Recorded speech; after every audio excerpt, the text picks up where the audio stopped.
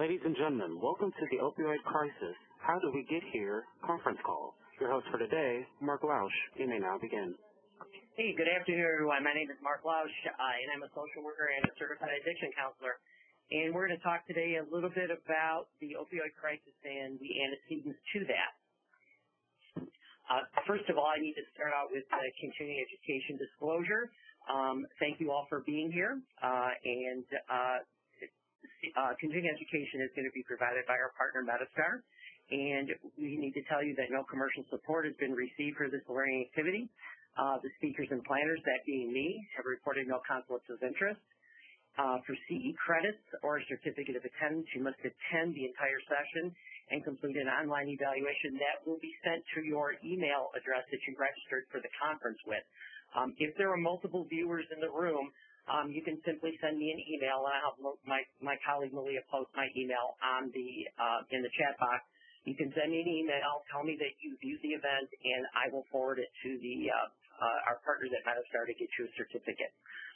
So social workers who would like to must complete the online evaluation, and for social workers there is a post-test that's going to be included with the evaluation. You will get all that in an email shortly after the webinar, usually about 5 to 7 to 10 days. And so we encourage everyone to complete the evaluation and let us know how you did. Okay, and here's just some information about the approval numbers for social workers for Wisconsin, Minnesota, and Michigan, and there'll be one continuing education credit hour. Okay, so the objectives for today, we're going to talk about and hope you'll be able to recognize the scope and severity of the opioid crisis in Michigan, Minnesota, and Wisconsin, and in the U.S. I'm part of the Lake Superior Quality and Innovation Network that includes the states Michigan, Minnesota, and Wisconsin, so we're going to include some brief statistics on the opioid crisis in each of those states. Hope you're going to be able to identify the antecedents to the crisis. We're going to talk a little bit about treatment options for opioid abuse and dependence, and then look a little bit at policy implications for addressing the opioid crisis, and then finally just a brief slide on understanding opioid dependence as a disease. Okay, so crisis, what crisis? Well, the question is this a mess? Well, in one of my favorite books by Cormac McCarthy called No Country for Old Men, the sheriff was surveying a scene of carnage caused by Mexican drug smugglers, and his deputy said to him, well, Sheriff, is this a mess? And his response was, well, if it isn't, it'll do until the real mess comes along. And I think that kind of is a good way to kind of frame this issue. Yeah, it is a mess. So as the slide reads here, that drug overdose is the leading cause of death for Americans under age 50, and the number in 2015 there were over 50,000 overdose deaths in the U.S., and that included 63 of those were opioid involved. So that's an average of 91 opioid overdose deaths each day. And so deaths from prescription opioids have quadrupled since 1999, and between 2010 and 16, heroin-related overdose deaths increased by a factor of 5. And now we're going to look at the next slide is going to talk a little bit about the national overview, and you can see that overdose deaths involving opioids increased dramatically from 2000 up to 2016, and this was from the CDC. So you can look at any opioids, synthetic opioids, heroin, and natural and semi-synthetic opioids. So again, it is a crisis. And here's another infographic by the CDC, and these are all going to be available on the slide, so I'm not going to spend a lot of time on these, and you can review them or review them at your own leisure. So we'll go on to the next slide, and now we're going to look at Michigan a little bit. So in 2016, there were about 2,300 deaths from overdose in Michigan. At the same time, there were about 11.4 million prescriptions for opioids written in Michigan. And then again, some of the statistics from Michigan Department of Community Health Records and Health Statistics, 319 heroin-related deaths in 2013, and that was a 58% increase. And also 1 in 5 drug poisoning deaths in Michigan were related to heroin. And again, concurrent with the national statistics that the overdose deaths from opioids rose 17 times in 1999. And again, just some statistics to look at. And again, I'll leave that up on the screen for a second, and you guys can look at that when you get the slides. So we're 10th. Michigan is 10th in national ranking for number of opioid pain med prescriptions. We're ranked 15th for the number of drug overdose deaths, and 67% of drug overdose deaths in Michigan are attributed to opioids and heroin. So Michigan does continue to be a source state for diverted prescription drugs, which are distributed to Indiana, Ohio, Kentucky, Pennsylvania, and West Virginia. Now, these come up through what they call the heroin highway, which is I-75, and they used to call that the OxyContin Highway, too, which would go up into, come from Michigan down into Kentucky and some of the southern states. Street prices for diverted prescription drugs, oxycodone, hydrocodone, Percocet, Percodan, run from 30 to 45 per pill in Michigan, but may sell for double or triple the value when distributed in other states. And in 2014, the Michigan Automated Prescription System, or MAP, reported 12 million prescriptions were issued for hydrocodone, or Vicodin, Xanax, oxycodone, Klonopin, Ativan, Ultram, and Valium.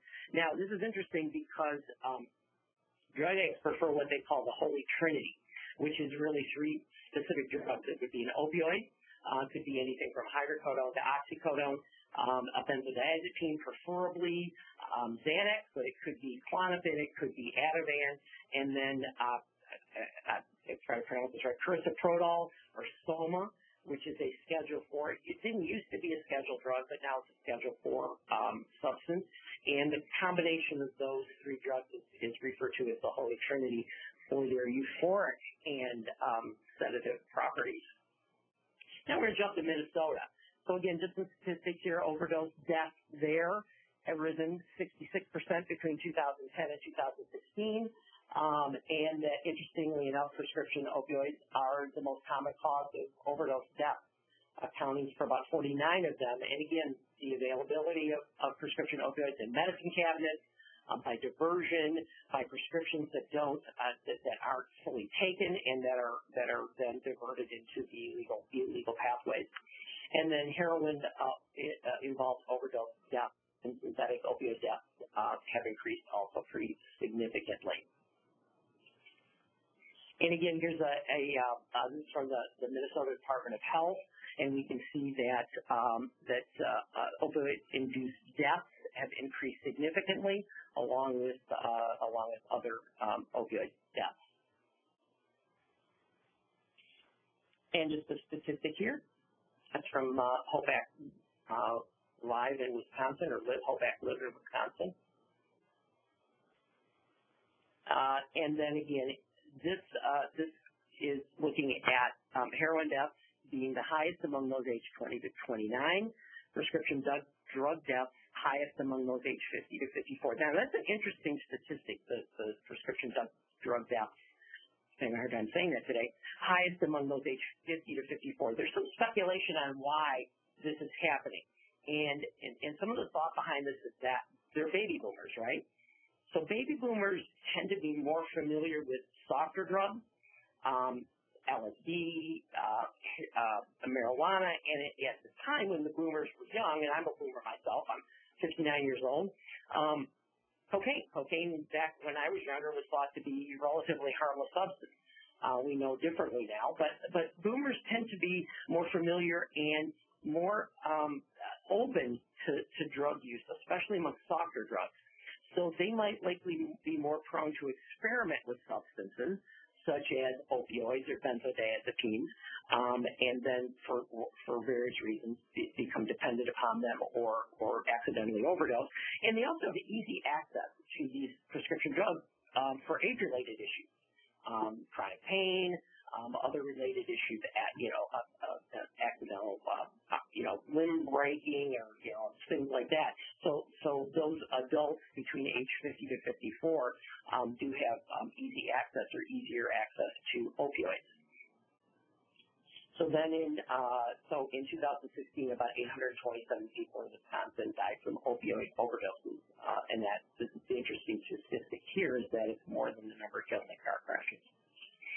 Okay, so we got the prevalence and the statistics out of the way. So how did we get here? So other than America's overwhelming desire to alter their consciousness and expendable income to do so, there were some definite antecedents to this current opioid crisis. So the antecedents to this would be a focus on pain management and viewing pain as a vital sign, and then subsequently increased opioid prescribing coming from that.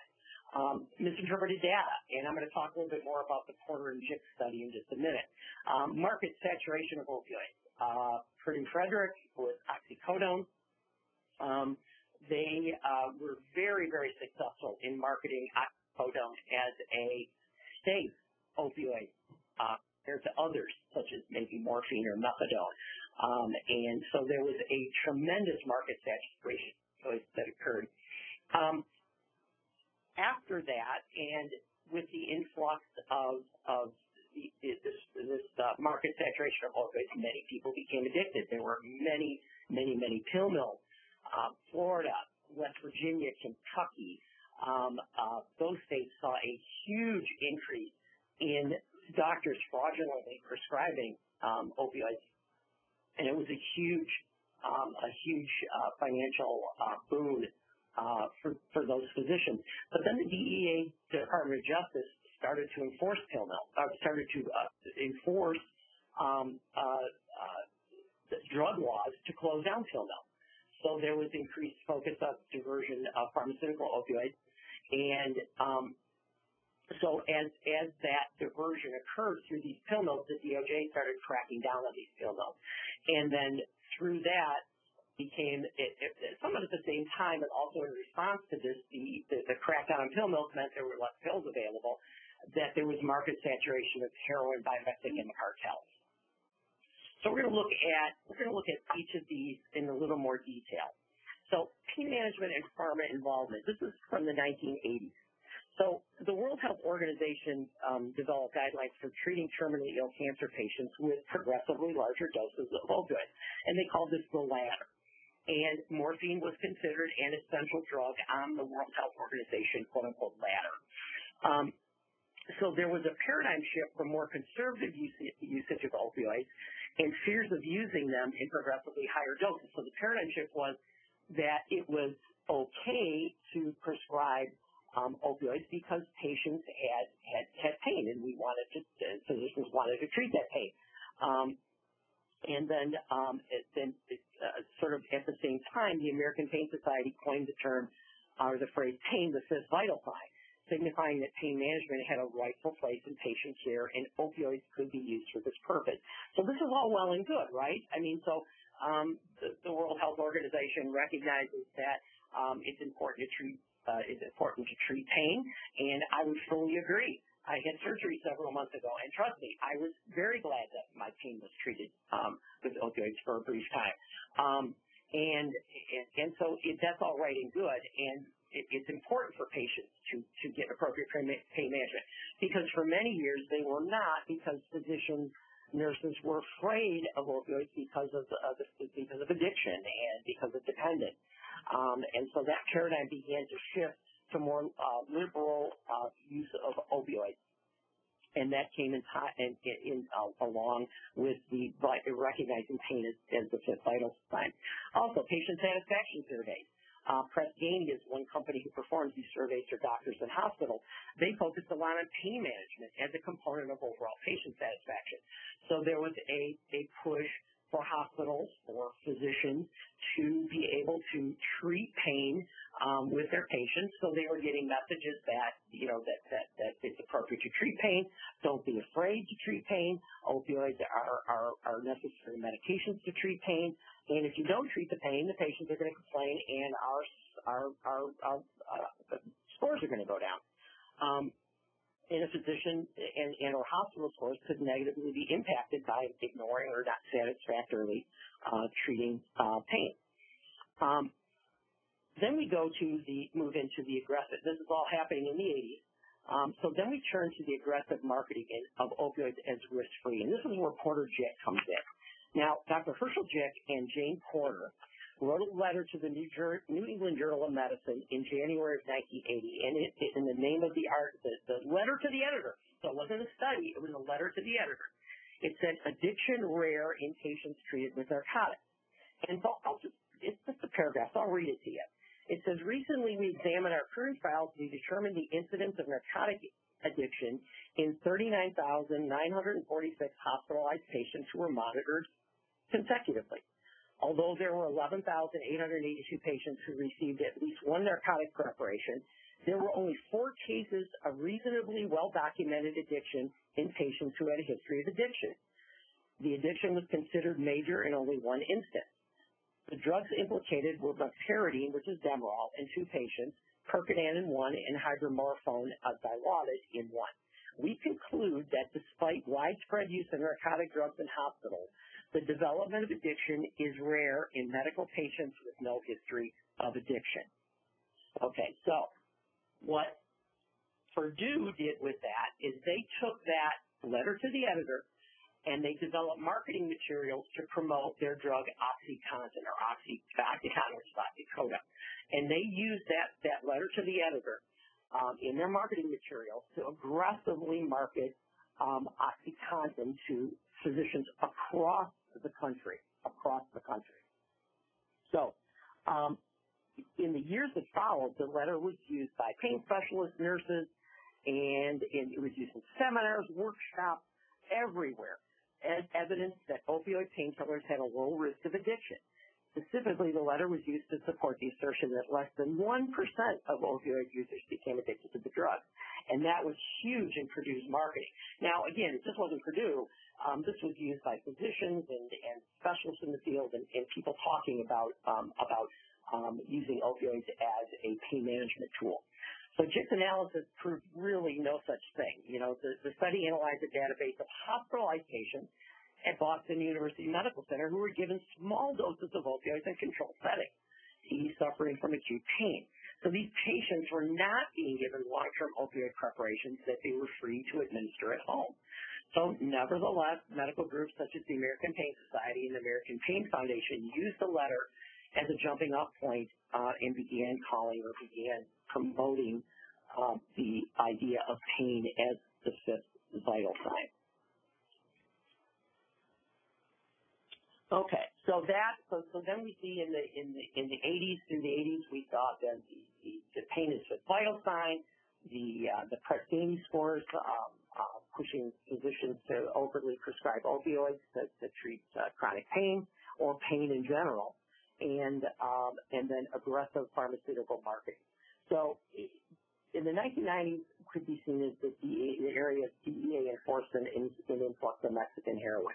So as the DEA began to clamp down, Drug Enforcement Administration began to clamp down on fraudulent pill mills and illegal diversion of opioids, there was less availability, which meant increased prices. And so addicts could pay up to $30 to $50 per tablet of OxyContin.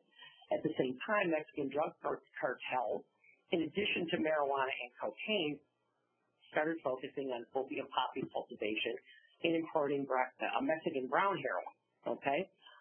And so essentially, the Mexican brown heroin was cheaper, $5 to $10 a pack. It was a whole heck of a lot easier, especially in some areas of the country, to obtain than pharmaceutical opioids.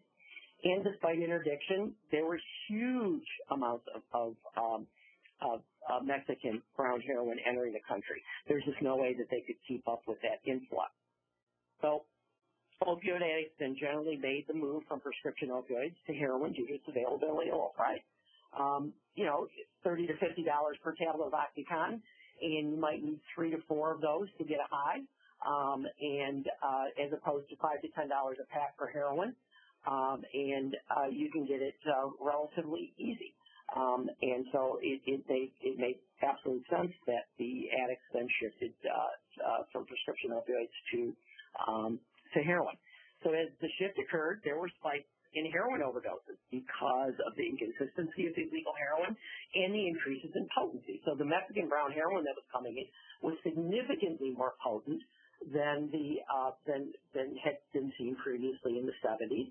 And so the potency increased from about 20 to 30% to about 50 to 80% purity.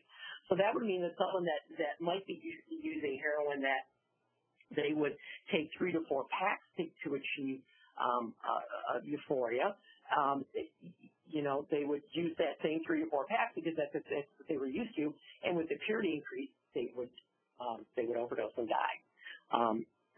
So recently too, we've all heard about this, synthetically produced fentanyl and carfentanil from China and the European Union and Asian supply routes have contributed to overdoses because that's really, really cheap. A lot of that, the fentanyl and carfentanil now is coming from China. It's incredibly cheap for them to produce. And the amount, I saw a presentation a month ago, the amount of carfentanil that would take to kill a human being is like smaller, about the size of a grain of sand. So it's just absolutely amazing. Fentanyl is probably a few grains of sand to kill somebody. Carfentanil is about a grain of sand. So it's just amazing the small amounts that are needed to cause an overdose. So drug distributors would get the brown heroin. They could then lace it with fentanyl or carfentanil. And unfortunately, patients die from this. And the flip side of that too is the idea that some addicts would actually look to that as good product. So if a friend of theirs overdosed, they would view that product as something that they would need to have or try to obtain because it was so good. They would just use less of it than their poor friend who overdosed did. So one interesting website that you guys can go to look at is the DEA diversion website. And it's basically www.deadiversion.com. You can just put DEA diversion in your Google or your Bing search engine and it'll come up. And so I mentioned that because with this change in paradigm from prescription pharmaceuticals to Mexican brown heroin, the Department of Justice began to clamp down on physicians who prescribe or overly prescribe opioids. And the DEA diversion website has a whole section on cases against doctors who have been indicted for and have their DEA license and sometimes criminal charges posed against them for illegally prescribing opioids. And the number of cases increased significantly in the 90s through the 2000s. Okay, so we talked again about, the antecedents, we've already talked about then how did we get here, right? So how did we get here? As a reminder, we had the focus on pain management. Pain is the fifth vital sign. The World Health Organization and others promoting the use of opioids as appropriate pain management.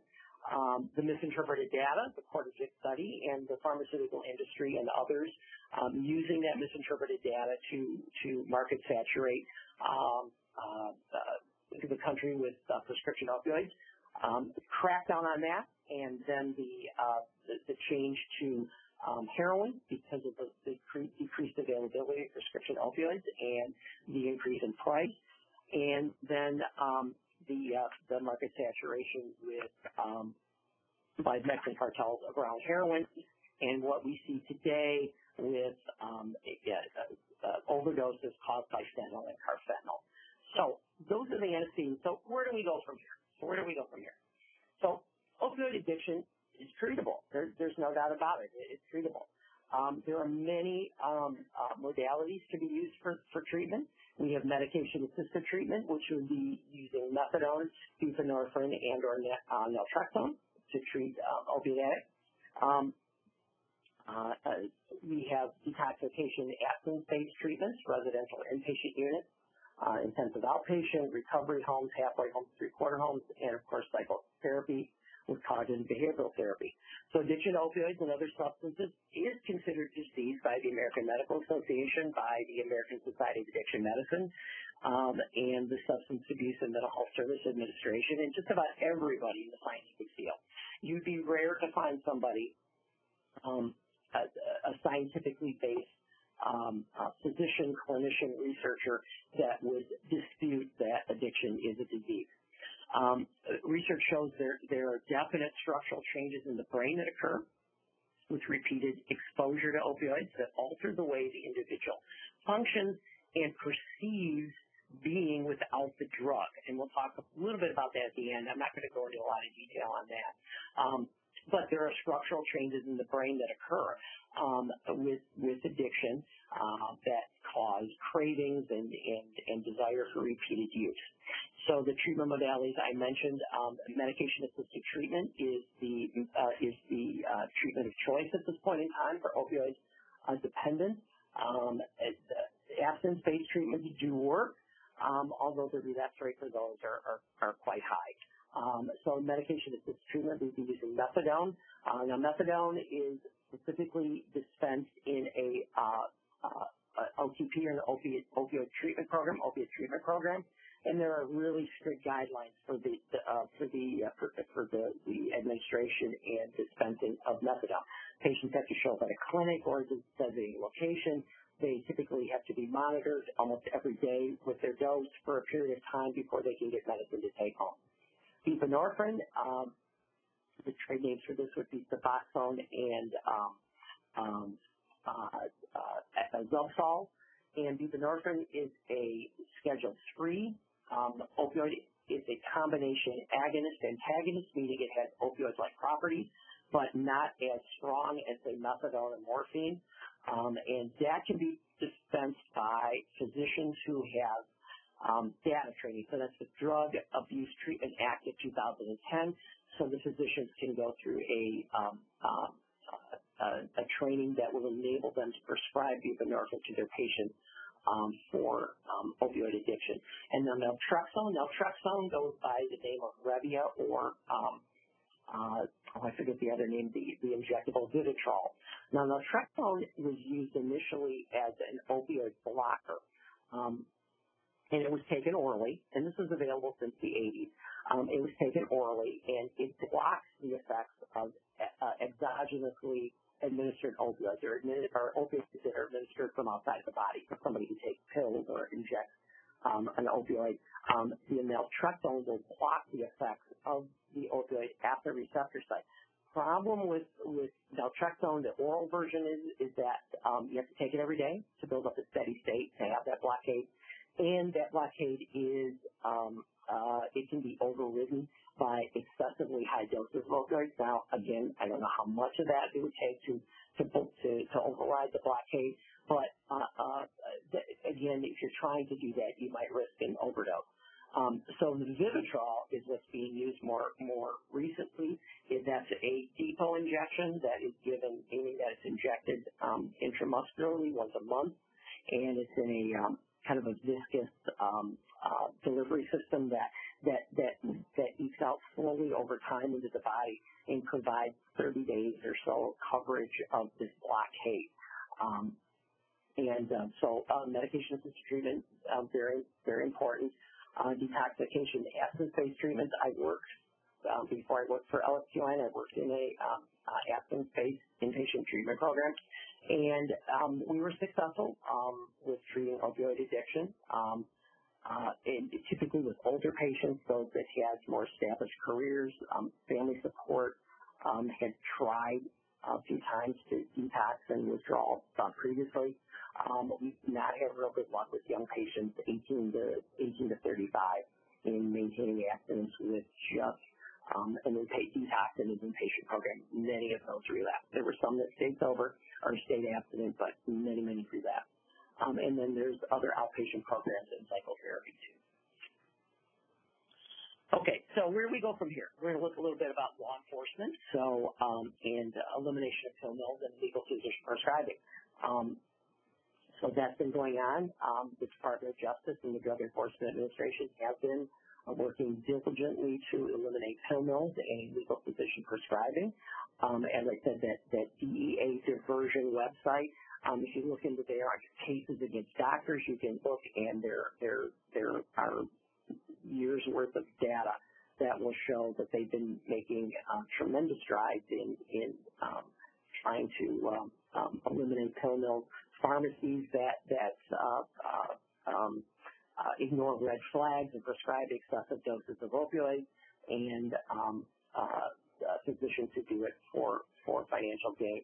However, the only downside of this is that it leaves legitimate medical professionals alone to practice medicine, treat pain with opioids responsibly, right? So it's difficult because there are patients out there that truly need high-dose opioids. They need this for their treatment plan. And a lot of physicians now are becoming afraid to prescribe opioids because of fear of the Department of Justice scrutinizing their prescribing records, their adherence to proper medical practice and standards, and they're afraid. So sometimes a lot of physicians now have gone out of pain management, leaving patients who need this type of care hard pressed to find other prescribers who will take up the mantle and care for them. Drug courts, awesome intervention. They allow for nonviolent drug offenders to enter treatment, and those are the requirements in drug courts. That's a takeoff from the DUI courts that started a few years ago, probably about 10, 15 years ago, where persons with DUIs could go into a DUI court or a drug court and have strict requirements upon them for a year or so, 2 years maybe. And then once they complete the program, they would be able to maintain their driver's license and graduate. So drug courts I think are very effective in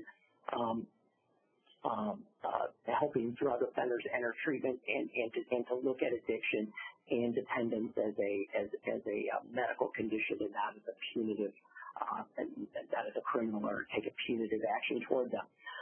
In Detroit and many other communities, addicts can present themselves at various police departments, state police departments across Michigan, and there are more and more police departments every few months that take up this program, and it allows addicts to show up at a law enforcement location and be connected with a volunteer who will help get them into treatment at that moment. And I think in Michigan it's called the Angels program.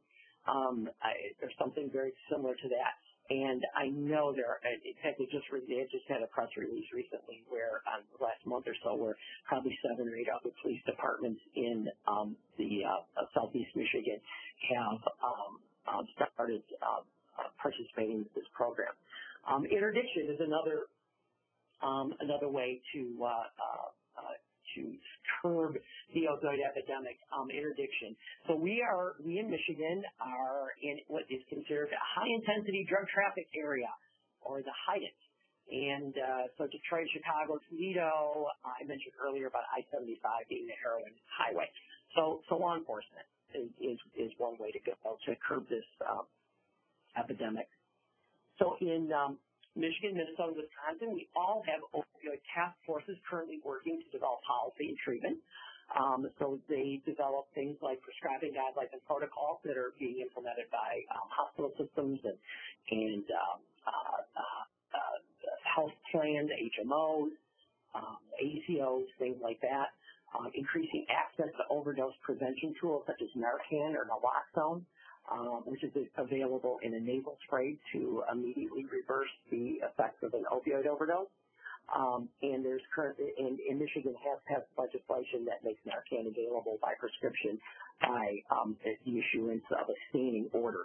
So you can go into, now in Michigan, you can go into a pharmacy and purchase a Narcan kit over the counter. And I think the cost, there are a lot of programs that offer them free.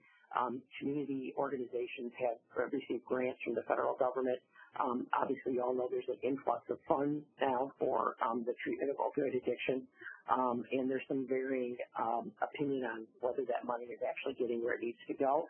But I know in Michigan, and I'm sure in Minnesota and Wisconsin, there are community organizations that make Narcan kits available free of charge to families and to patients who are on high-dose opioids to prevent have an intervention against an opioid overdose. Increased access to medication-assisted treatment. The problem with the way the law stands right now is that prescribers of buprenorphine have a limit on the number of patients that they can see at any one time or have it actively in treatment at any one time. So I know for a fact that in certain parts of the country there are significant waiting lists or difficulty in accessing medication-assisted treatment. Some states don't. I think there may be one or two states that don't even have methadone programs in their state. And some of the southern states, some of the western states might only have one or two programs in the entire state. So access to medication-assisted treatment is difficult in a lot of areas. And then prescription drug monitoring programs, or PMPDs. In Michigan, it's called MAP, and in Wisconsin and Minnesota also have one too. So these are databases that collect information on controlled substances that are prescribed by physicians and dispensed by pharmacies. Now, in Michigan, legislation has recently passed that makes physician participation in MAPs mandatory with penalties for that. So what the law requires is that the physician, before prescribing an opioid to a patient, check their profile on the prescription drug monitoring program or MAP to see if they are currently on opioid therapy, if they're getting opioids from multiple or other providers, and then make the informed decision about whether to prescribe the opioid. So the legislation now in Michigan, again, is requiring physicians to do that before they prescribe an opioid. There are other updated laws, too, that require a bona fide patient relationship. And this is where the DEA kind of gets some physicians, and this was big when there was mail order prescription opioids, when you could order them through the mail, and you would have a physician that would talk to you on the phone and take a brief history and then write the prescription. The DEA does not view that as a bona fide patient relationship. So now the law in Michigan requires a patient to have a bona fide relationship with a physician, meaning that they see them either face-to-face or through telehealth to establish a history, H&P, a history of exam, and a treatment plan. So policy implications for treating this crisis. Again, as I mentioned, increased access to MAP, medication-assisted treatment, and other treatments. So wait lists are long, especially for persons with Medicaid, and they're far too long. There are not nearly enough data-away physicians to manage those patients who wish medication-assisted treatment. Data-away physicians are those that I mentioned earlier that take the training to be able to prescribe buprenorphine. Increased funding and new and innovative approaches to treatment and pharmacological interventions. So medications for treating benzodiazepine and cocaine addiction are in research and development phase. Continued research for novel pain management techniques and medications, and then abuse deterrent formulations of opioids. So let me talk about that for just a second, the abuse deterrent. So there are different types of abuse deterrent formulations that are currently available now, and that are currently being developed through the pharmaceutical industry. So first are physical chemical barriers. So these are the physical barriers that prevent chewing, crushing, cutting, grating, or grinding of the dosage form of the opioid. So chemical barriers such as gelling agents, they can resist the extraction of the opioid using common solvents like water. So, for example, if an addict crushes an abuse deterrent formulation of an opioid and adds water to it to dissolve it for injection, it'll turn into a gel, and it will be, it'll be in a form that's unusable by a syringe. So that deters, it doesn't deter the oral use of it, but many of the pharmaceutical opioids that addicts use are not taken orally. They're crushed and snorted or used intravenously. So the physical chemical barriers can limit drug release, and they can change the form of the drug, making it less amenable to abuse. Agonist-antagonist combination. So an opioid antagonist can be added to interfere with, reduce, or defeat the euphoria associated with intravenous abuse. For example, as an example, Suboxone, the drug used in medication-assisted treatment, has naloxone in it. So Suboxone preparations are typically given either, it used to be in tablets, but now they're sublingual or subbuccal tablets. They're put under the tongue or in the cheek. So when used that way, the naloxone, the opioid antagonist that's in the Suboxone, is not biologically active in the person. It's negligible. But if they were to melt the strip or render it into an injectable form and injected it, the naloxone would have full effect because it is more active parenterally than it is orally. So and there are preparations now with opioids, oxycodone, I think hydromorphone, morphine. There are preparations that include both the active drug and naloxone. And again, this doesn't prevent oral abuse, but it would prevent crushing and snorting or injecting the drug. And then the final deterrent formulation would be aversion. So substances can be added to the product to produce an unpleasant effect if it is manipulated or used at a higher dosage than directed. So basically this would involve adding something that if the drug was crushed and snorted, it would cause intense nasal irritation, violent sneezing, things like that, that would make it a less preferable alternative to addicts. Okay? So again, prescription drug monitoring programs, policy, it's important. Most states now, I think 48 out of 50 states have prescription drug monitoring programs. Physician education on prescribing of opioids. In Michigan, the Opioid Prescribing Engagement Network, or MOBN, through Michigan Medicine, which is now with the University of Michigan Medical Center, is called Michigan Medicine.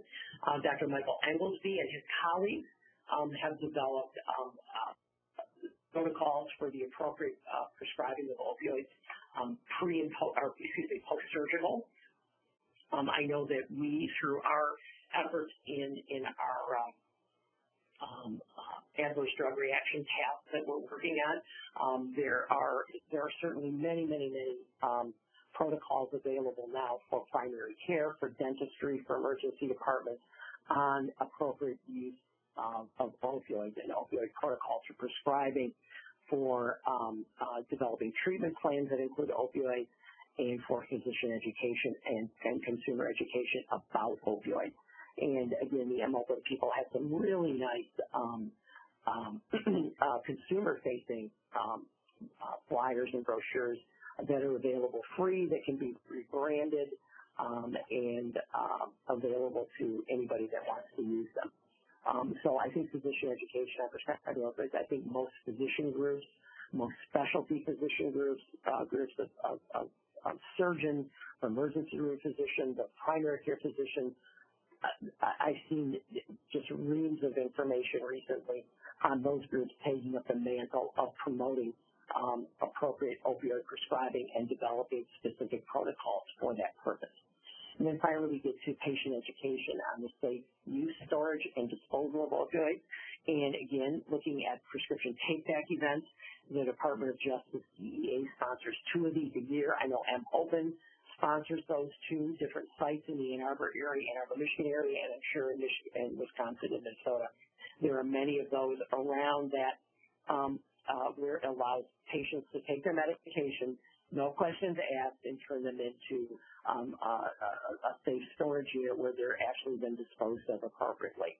And so that's what I think that's another area is patient education, basically on not to pass their medications to others, to dispose of medications appropriately, not down the toilet that gets into the water supply, but to get rid of those opioids that sit in their medicine cabinet, because that is the number one avenue for diverted for opioids to enter the field of diversion, to be diverted into illegal use, is people not throwing them out and folks taking them from medicine cabinets and diverting them into illegal streams. So please be aware of prescriptions of take-back events and boxes. Many police departments have these available in their lobbies. And so just check your local area. And again, the DEA diversion website that's up there on the in the chat box has locations for take-back too. Okay, finally, I just want to mention that as we talk about proliferation of opioids, the opioid crisis in general, and we talk about overdoses and ways to circumvent that in policy and law enforcement and treatment options to address the opioid crisis, we want to remember that addiction is a disease. So it is a brain disease, and it's a chronic progressive illness, and it's characterized by craving, compulsion, loss of control, continued use despite consequences, and chronic use. So that's the 5 C's of addiction. So it is not a moral or character or personality flaw, okay? It is not treatable by simply saying no, okay? And another thing to remember is dependence to opioids is not addiction. So patients that are taking opioids as prescribed at appropriate dosage levels, prescribed by a legitimate provider, are certainly probably in a matter of 2 to 3 weeks going to become dependent on those substances, meaning that if you were to immediately interrupt their supply of medication, they would have withdrawal symptoms, okay? That happens with anybody taking an opioid for a period of about 10 days to 2 weeks on a daily basis, okay, at regularly prescribed dosages. So dependence to opioids is not addiction, okay? Dependence on maintenance medication, buprenorphine, methadone, is not addiction. Addiction is the chronic progressive disease that has its manifestations in the behavior of the individual where they crave the substance, they have a compulsion, strong compulsion to use it, they cannot control their use, meaning they will go to great lengths to get it, to obtain money to get it, will use despite negative consequences. So that's legal, social, economic, financial, marital, occupational. You know, they can have multiple negative consequences, and they continue using. And then the chronic use. Obviously, the chronic use precipitates the continued use, right, because they're using it chronically. Interesting thing about addiction, though, too, is that it does impair the individual's judgment. So it impairs the areas of the brain that are responsible for exercising good judgment. So a person that is addicted to opioids is not demonstrating good judgment in what they're doing, okay? And it's not their fault. It's not their fault that this is happening, okay? Yes, they picked up that drug and used it, but nobody picks up a drug for recreational purposes, which is where most of this begins, and decide that they're going to become an addict. Or if they're prescribed an opioid for legitimate medical purposes and they take it and they like the way it makes them feel, they did not set out on that course of saying to themselves, gee, I like this. I think I'll become an addict, or I think I'll die. That's going to be the furthest thing from their mind. They're using it because they like the way it makes them feel, or initially it was used to treat a definable medical condition. I just wanted to remind that. So what's next? So medication-assisted treatment may not be the answer, but it may be the best alternative now. So we learned this from the proliferation of methadone programs in the early 70s. Most of you probably don't know that the proliferation of methadone programs in the early 70s was not a social welfare decision. It was a anti-crime decision. Richard Nixon was up for re-election in 1972, and there was terrible rates of violent urban crime. And a lot of vets were coming back from Vietnam addicted to heroin, and there was a lot of crime related to heroin addiction. And Nixon went to his advisors and said, I need something to curb this. And That ties in with the proliferation of methadone programs and studies to treat opioid addiction. And the funny thing was is they were pretty successful in reducing harm, reducing intravenous drug use, and in reducing the rates of violent crime in major urban cities. So even though it was not implemented as a social welfare policy, the outcomes were positive. So we need to remember that there's reams of evidence that show that methadone and buprenorphine reduce IV drug use. They reduce the transmission of hepatitis C, of HIV. It may be a harm reduction strategy, but it does reduce the person's harm, okay, and allows them to get back on track and develop other social supports to then become a fully functioning individual. So paradigm shift need to occur, treating addiction and mental health in parity with medical conditions. You know, we talk a lot here at MPRO and LSQIN about integrating behavioral health into primary care, integrating behavioral health. So that paradigm shift needs to occur. It's beginning, right? It's happening. We all know that. You guys all work in practices or agencies or organizations where you can see this happening on a daily basis. But the shift needs to continue to occur and go farther. Interdiction may not work. Again, we live in a culture where we like to alter our consciousness, plain and simple. Alcohol, nicotine, caffeine, any kind of stimulant, we like them. And so interdiction may not work, you know. There's demand, there'll be product. And I just want to say just a mention of legalization of cannabis, which in Michigan is up on the ballot this November for legalization. We do have medical marijuana now, but it's up for legalization. My opinion is that cannabis is a gateway drug. There is no question in my mind that if you talk to anybody who is a current heroin or opioid addict, most of them will probably tell you they either used cannabis on a regular basis previously or currently, or were introduced to mood-altering substances through cannabis. So I'm not sure that legalization of cannabis in Michigan or any other state is going to do a whole lot for the opioid problem.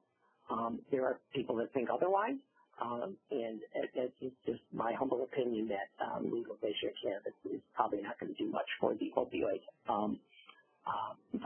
One other thing I do want to talk about, too, is we talk about shifting the paradigm to parity of mental health and medical conditions, is looking at syndromes. Dr. Corey Waller,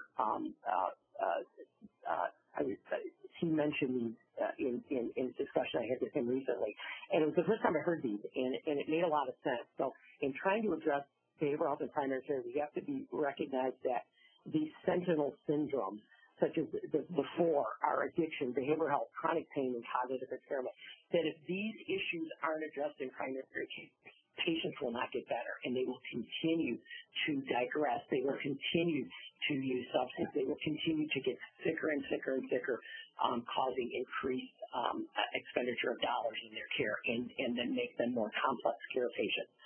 So just a thought on that as we begin to look at shifting the paradigm to look up the definition, and look up sentinel syndromes and see what you think about that. And that, addiction, behavioral health, chronic pain, and cognitive management, the need for those to be addressed in primary care for those patients to get better. And again, addiction is mentioned in that.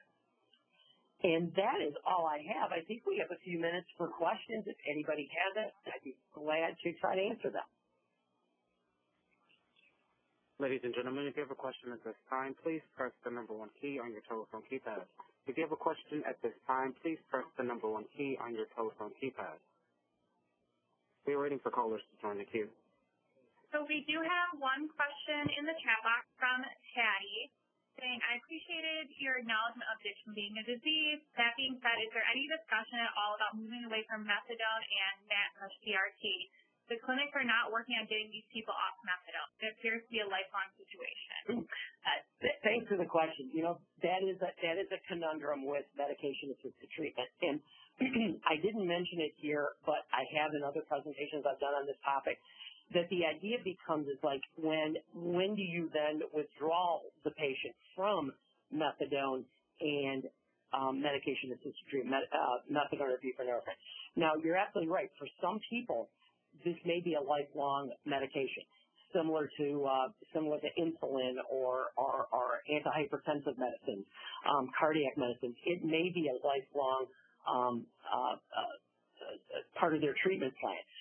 For younger patients, I would imagine as they get older and start thinking about starting a family, graduating from college or going to college and starting a career, they're going to not want to be tied to a medication, and they may be looking for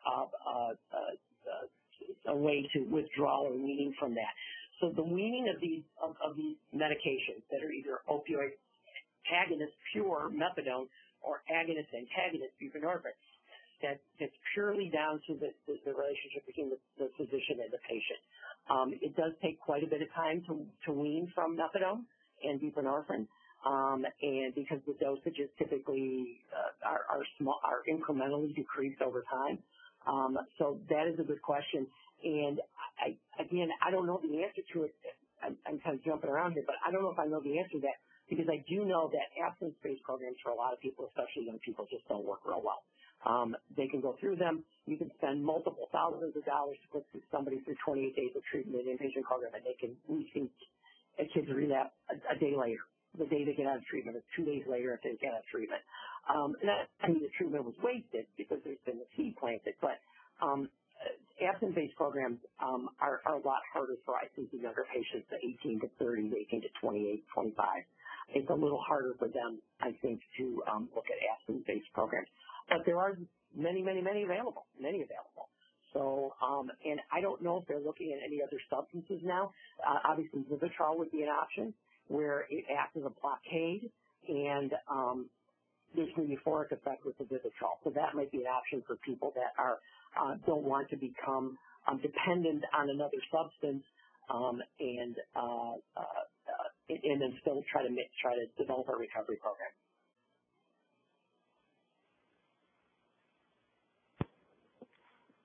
We have a question from Eric Lowry. Please go ahead.